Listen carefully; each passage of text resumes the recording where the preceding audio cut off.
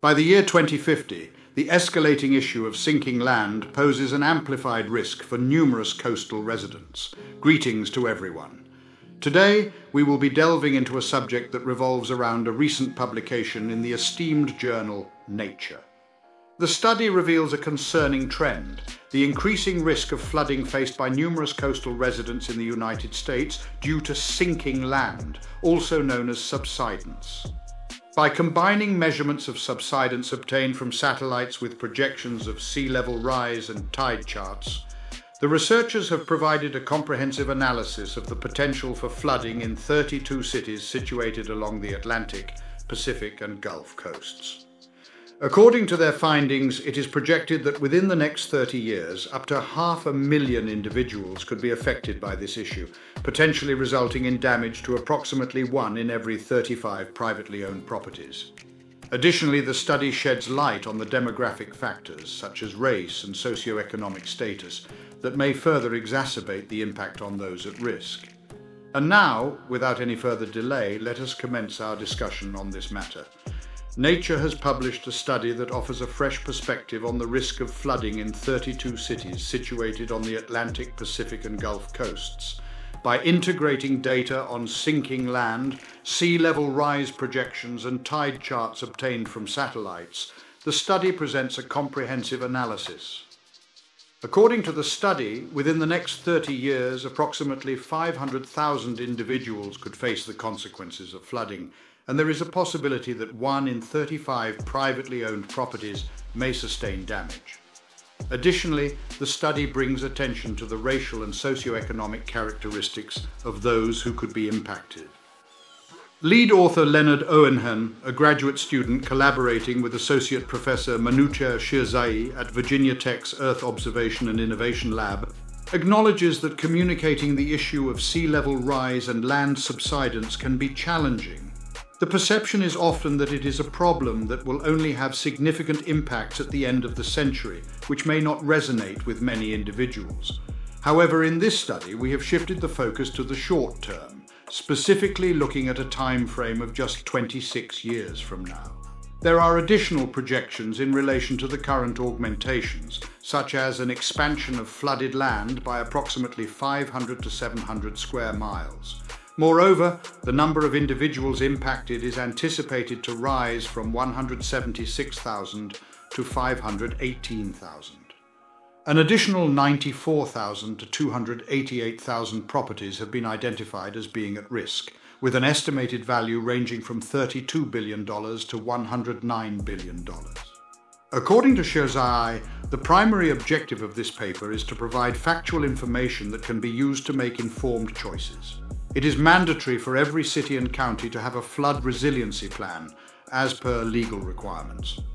However, it is highly probable that no one has been presented with a complete overview until this study, which effectively presents the first all-encompassing depiction of what lies ahead in the near future. The study incorporates the contributions of various collaborators. According to Chandrakanta Oha from the Indian Institute of Science, Education and Research, Sonam Sherpa, a former PhD student at Virginia Tech and a postdoctoral scholar at Brown University, and Robert J. Nichols from the Tyndall Centre for Climate Change Research at the University of East Anglia in the United Kingdom. The findings of this study indicate that we now have the capability to accurately measure vertical land motion on a large scale. This breakthrough allows for the development of a valuable climate service that can aid in decision-making and planning for flood prevention. Professor Nichols, an expert in climate adaptation, emphasizes that this approach can be implemented in any city worldwide, providing crucial support for adaptation efforts.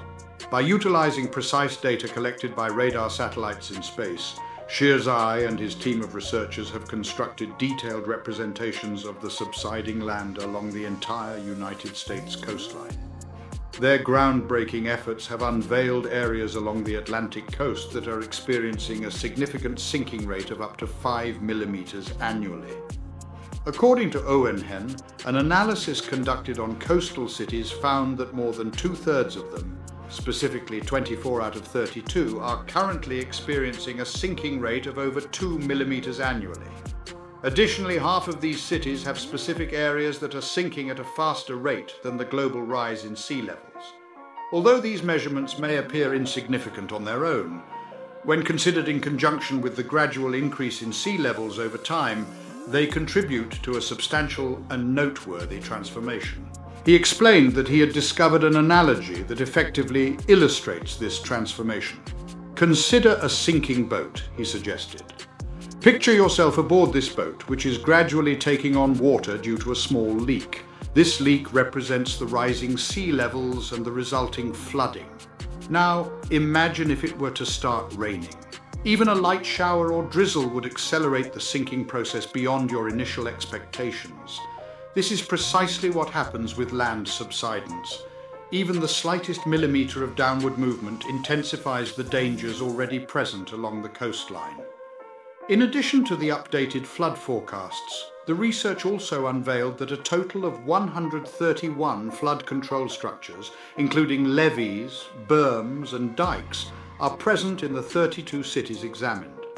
Remarkably, half of these structures are situated along the California coastline. Conversely, only 3 out of the 11 cities on the Atlantic coast have implemented levees or flood walls.